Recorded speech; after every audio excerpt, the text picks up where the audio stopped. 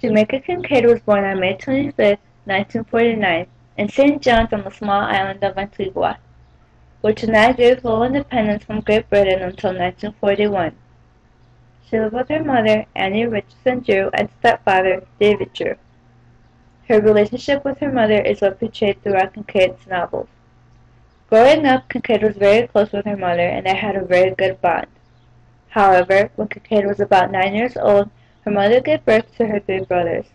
This impacted her life majorly. She started feeling very alienated and disconnected with her mother as she stopped paying so much attention to her. Her mother believed that the male gender had a lot more potential for their futures, especially during the times of colonialism. Therefore, she was focusing more on her son's futures, including Jamaica. Her mother eventually ended up sending her to North America, where she would be working for a family in New York as an au pair to provide for her family overseas. An au pair is a foreign assistant working for a living as a family host. Her life in a foreign country caused her isolation, but after quitting her job, she found new interests, which led to her discovery to her literary talent.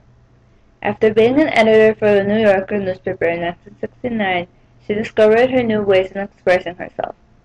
Her family disapproved of her new writing due to her semi-autobiographical expression about the difficulties of her mother-daughter relationship and her feelings of isolation that came from the fact of colonialism, which was one of her recurring themes in her work.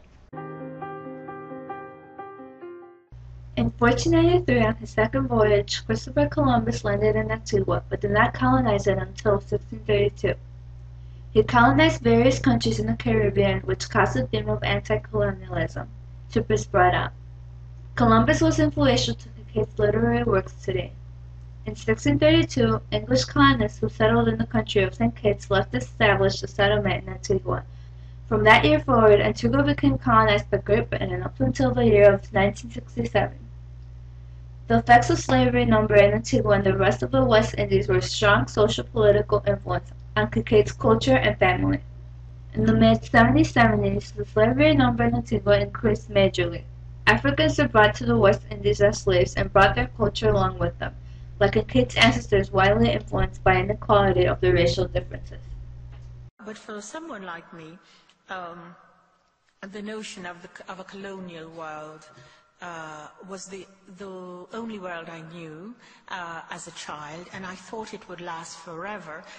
But I not only thought it would last forever, I thought it had always existed, that all of human history really led up to this moment in which I lived, the colonial world. The main recurring theme carried around Kincaid's novels is the effects of colonialism. Due to Kincaid growing up surrounded by colonialism, it impacted her emotion to that lifestyle to the highest degree. Using life to inspire fiction, Kincaid often explored the complexity of mother-daughter relationships, along with alienation. Kincaid also uses feminist perspectives in her works. Writing novels helped Kincaid express herself in a way that she was not able to do before. In Kincaid's novel Annie John, the main character and protagonist symbolizes Jamaica Kincaid herself as a child. In the novel, Annie John goes through issues dealing with mother-daughter relationships, racism, isolation, and struggle for independence. All of these issues connect with the recurring theme of the effects of colonialism. Annie John starts out as a young girl that worships her mother, but later is faced with reality in which she comes to realization of the colonialism that's happening in her country. Later in her story, she ends up leaving her country to start a career as a nurse overseas.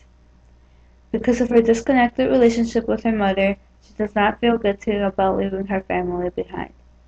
This semi-autobiographical novel highlights the effects that were caused by colonialism during the time period and how it socially and politically had an effect on women. Jamaica Kincaid now resides in North Birmingham, Vermont, divorced from her ex-husband, Alan Shawn, with her 2 children. She continues to achieve her goals and gain accomplishments. Kincaid has received many awards, including a Mountain Down Salon Award, and is looking forward in settling new goals in the future. She continues to be an inspiration to many readers around the world.